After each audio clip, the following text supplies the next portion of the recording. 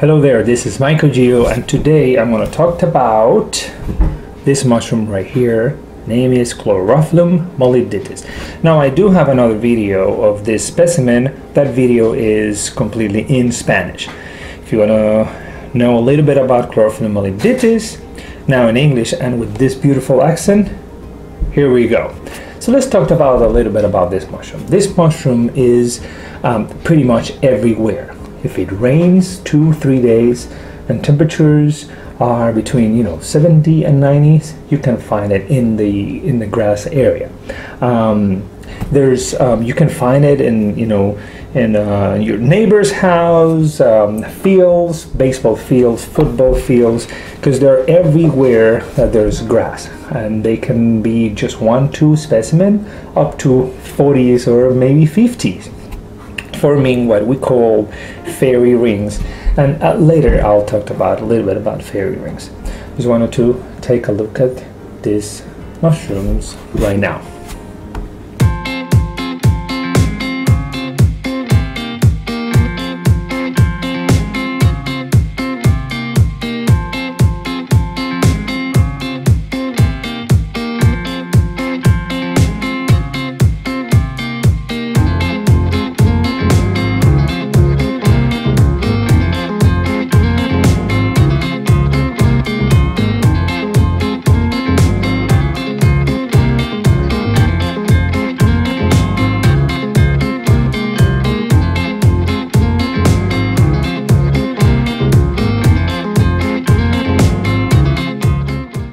This Chlorophyllum molibdites is from a group of agarics. Agarics because they would have lamellas, or in this case gills. So that's why they are the agarics. It's very, very similar to the parasol mushroom. That's why we call this the false parasol. This one is poisonous. You cannot eat this one. You can definitely eat the parasol mushroom. And I want to show you a little bit about how can you differentiate between the actual parasol versus the false parasol. Originally, this mushroom was classified as a Lepiota or Macrolepiota, but it was moved out from those groups because of the color of the spores. If you do a spore print, which is pretty much what we have here, you put the paleos on top of a paper, and you can see a spore print, then you can see that they are, in this case, green. And that is a very important technique in order to identify mushrooms, specifically this one, because in this case they are green.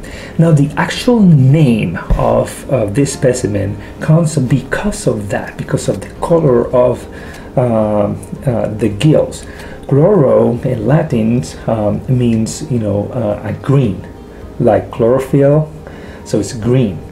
And phylum are kind of like leaves, right? Philo, so means leaves. So it's kind of like saying with the green leaves, so in this case, the green gills. So at some point, this genus only consists of Chlorophyllum and Chlorophyllum molibdites, only that. But specific studies, when all the molecular taxonomy came into the picture, they found out that there's actually a bunch of different mushrooms from the genus Macrolepiota that are actually similar to Chlorophyllum molibdites and not necessarily other specimens from Macrolepiota. So now we have a lot of different specimens that are actually in the genus Chlorophyllum.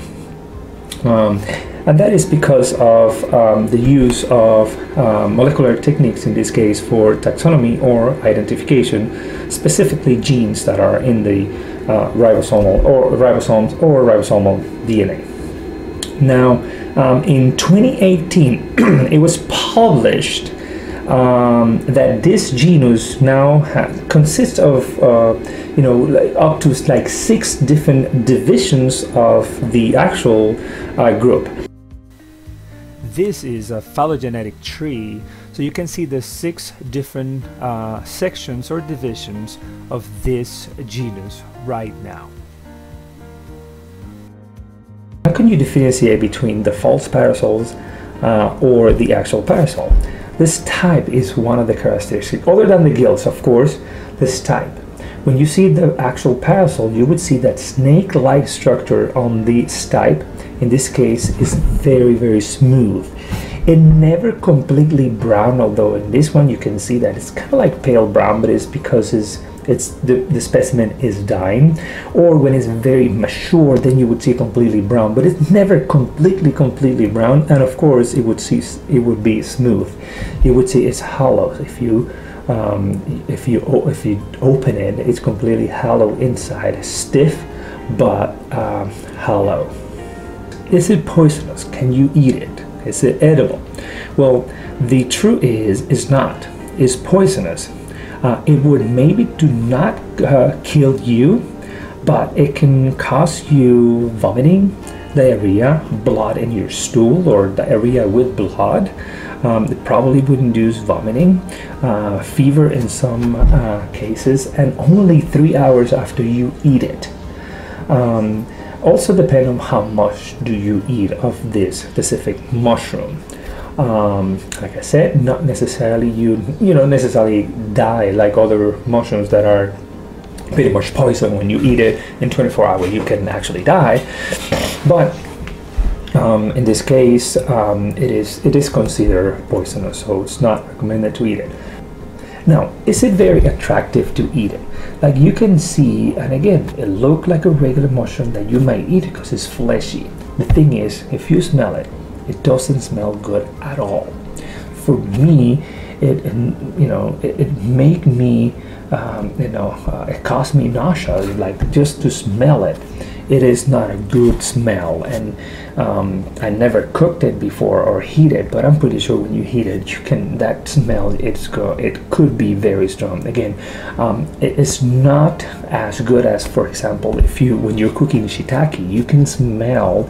It is a mushroom, sure, but you can smell that is a specific smell that in this case shiitake or oyster mushrooms or even king mushrooms or morels, for example.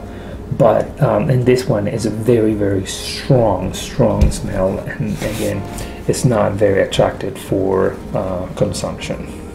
In some places in Europe, there's been people that reported that have eaten this after they boil it 2 or 3 times. So again, you put it, boil it, throw away the water, rinse it, put more water, boil it. Now, at that point, when you have to boil something that many times, I don't think there would be a good fleshy mushroom with flavors to eat. It would be just like probably cardboard, like wet cardboard. So again, in my case, I wouldn't eat it. I wouldn't even try to boil it because there's no really anything good that would come out of that.